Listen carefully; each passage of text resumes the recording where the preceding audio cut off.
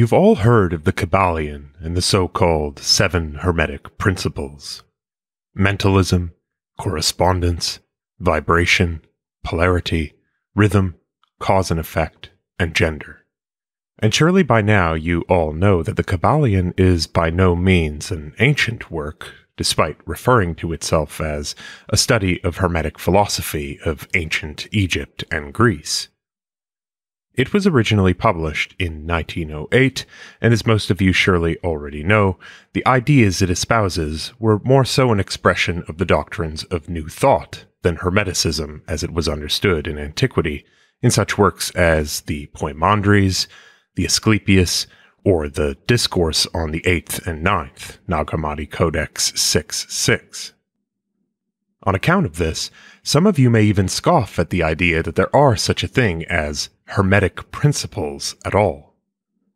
But what if I told you the Kybalion at least wasn't the first book to put forward a series of Hermetic Principles as constitutive of the reality we all inhabit? There is indeed one such work, but it's medieval and not ancient, and it declares that there are only 6 principles responsible for our world, none of which, bar perhaps one, are by any means similar to those 7 principles expounded upon throughout the Kybalion. I'm talking, of course, about the Liber Hermetis de sex rerum principiis, the Book of Hermes on the 6 Principles of Things, or the DSRP for short. This work is part of a rather loose collection of Latin Hermetic texts that I'm in the process of translating as part of a team, and I wanted to give you a taste of its contents. During the 12th and 13th centuries, the Latin West experienced renewed interest in the study of both Greek and Arabic texts in translation, and along with it, a renewed interest in the figure of Hermes Trismegistus, particularly that Hermes, or Mercurius, with an aspect towards what we call technical Hermetica, such as the kinds of astrological materials contained in Adelard of Bath's translation of Thabit ibn Qurra's Liber Praestigiorum, a book of talismans, and John of Seville's translation of Alcabisi's Introductorius ad Magisterium Judiciorum Astrorum, both of which served as sources for the author of the DSRP. Other works of technical Hermetica include the Picatrix, translated around 1256, the De Imaginibus, also translated by John of Seville, and the Cantiloquium of Hermes Trismegistus, compiled around 1262. These can be set apart from the more philosophical works of theoretical Hermetica, such as the Asclepius and its commentary, the Glosae super Trismegistum, or the Book of 24 Philosophers, with its famous definitions of God as a monad begetting a monad, or an infinite sphere whose center is everywhere, but circumference nowhere.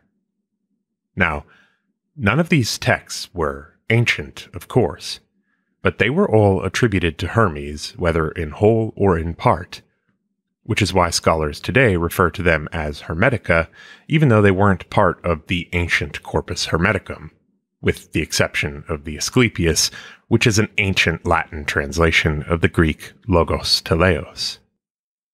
The DSRP is one such book, composed in the 12th century, but attributed to Hermes, and comprising a wide array of what was, at the time, cutting-edge scientific ideas about the mechanisms which governed the world, and the causes which generated it. It was studied by the likes of the Platonist friar Thomas of York, and through him it became known by other Latin schoolmen like Berthold of Moosburg. But I don't want to get too deep into the weeds of inception and reception here. I simply want to introduce the text and give a brief introduction to the 6 principles it puts forward.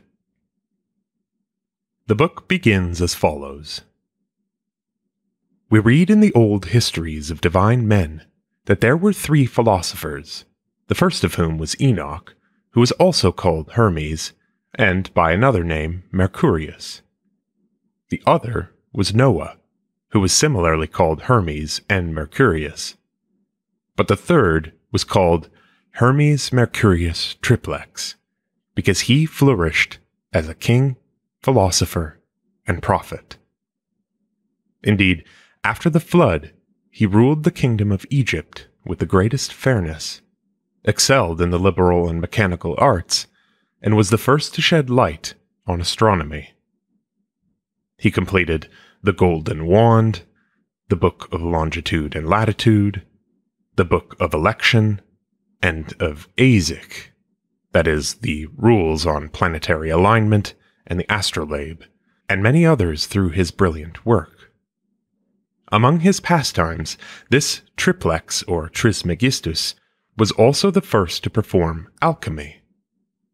Indeed, the supreme philosopher Morianus labored over his writings, and began to investigate the secret nature of alchemy through long labor, and writing about it with subtlety, he finally composed his work. So, what are the 6 Hermetic Principles according to the DSRP? Surely they're not mentalism, correspondence, vibration, polarity, rhythm, cause and effect, and gender. Rather, they are 1. Tugaton nous, that is, to agathon nous, the good, the divine mind, or God, the cause of all. The second is reason, that is, ratio, which is the Latin word often used in place of the Greek logos, the rational ordering principle of the universe. The third is nature. The fourth, the world. The fifth, the mechanism of the world, or the world system. And 6, time. The cosmology described by the work involves an outward procession, or emanation, out of Tugaton nous, and it puts great emphasis on metaphysical, astronomical, and meteorological phenomena. At the root of all things is the good, the source of light and the seedbed of life, which is consubstantial with mind, the fullness of knowledge and the good of divine goodness, and also consubstantial with cause itself, that is, the cause of all causes. This divine mind is, quote, placed throughout the whole body of the world in the form of a circle, and arranged at times internally, at others externally. It governs and composes all things, and for procreating and preserving all things, it does not cease to perpetuate them with a fiery and everlasting activity. There, in genus, in species, in individual singularity, everything that matter, the world system, time, and the elements engender in temporal things is circumscribed. There, the fabric of time, the chain of fate, the order of ages, the goal of all temporal things are inscribed by the finger of the supreme arbiter. There lies the knot of perpetuity, for whatever extends in space consists in years, in centuries, in perpetuity, or in eternity. What consists of years is dissolved by oldness, in centuries, by an age, in perpetuity, by durability, in eternity, by infinity. Beginning from eternity, time is resolved in the bosom of eternity, weary from its long circuit. To wit, it departs from unity to number, from stability to movement. Whatever is moved belongs to time. Whatever stretches into the immeasurable belongs to eternity, into which it has to be resolved. Thus the divine mind never abandons its duty due to weariness, but continues to sustain itself, the world, and all things that are within the world by its perpetual and untiring mutability. Through this mind, therefore, the everlasting fires of the stars which, formed with the appearance of spherical roundness, swiftly complete their revolutions and orbits, and animated by the majesty of that divine mind, transmit the capacity for life to earthly bodies, and receive spirit from those sparks of perpetual soul." End quote. We have, then, a supernal triad of sorts: tugaton nous, reason, and nature. Reason arises from tugaton nous, or cause, and nature arises from both cause and reason. The good, the divine mind, or the cause of all, forms the human intellect. Reason composes it, and nature establishes it.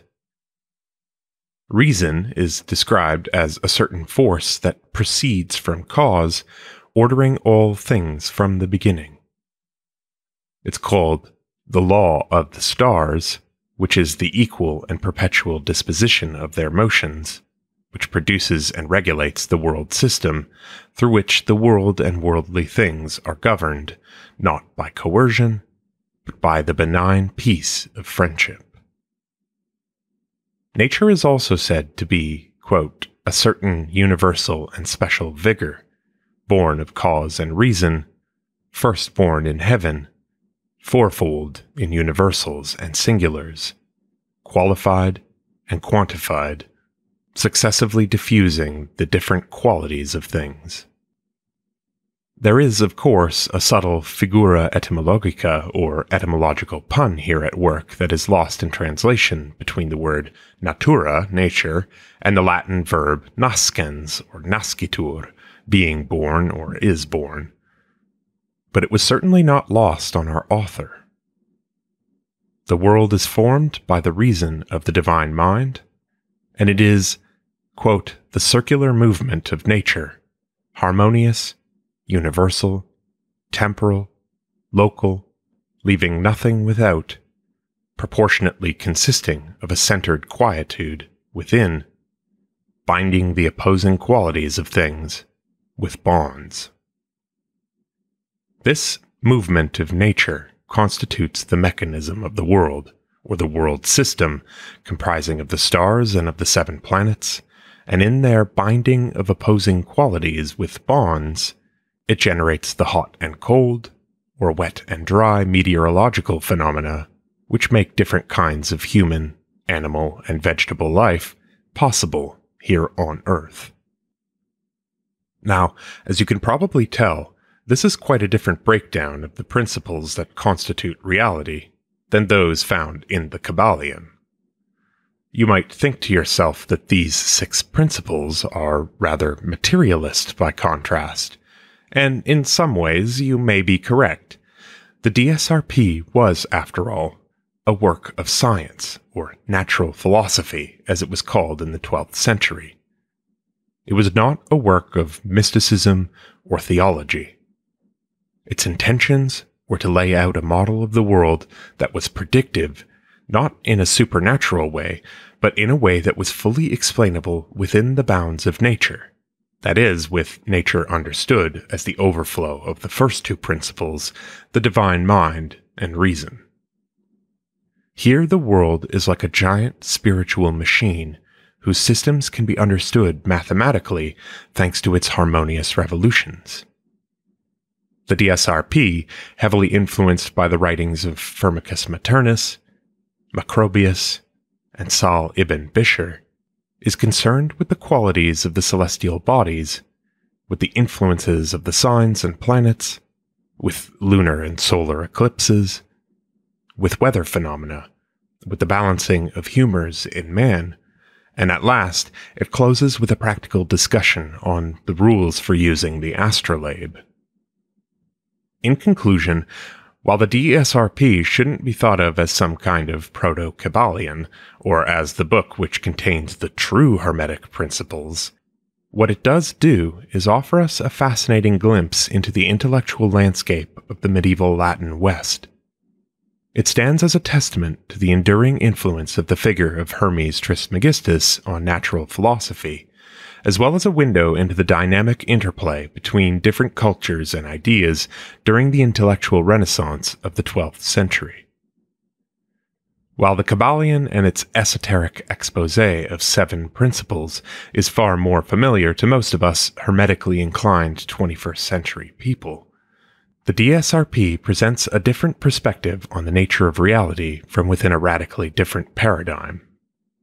Its 6 principles, Tigaton nous, reason, nature, the world, the mechanism of the world, and time, reflect a scientific rather than a mystical approach to understanding the universe. And this reminds us that so-called Hermetic works have not historically espoused a static doctrine, but a dynamic and evolving scientific tradition which combines the metaphysical and the physical, the spiritual and the material, and a tradition which is continually shaped by the intellectual and cultural contexts in which it is practiced.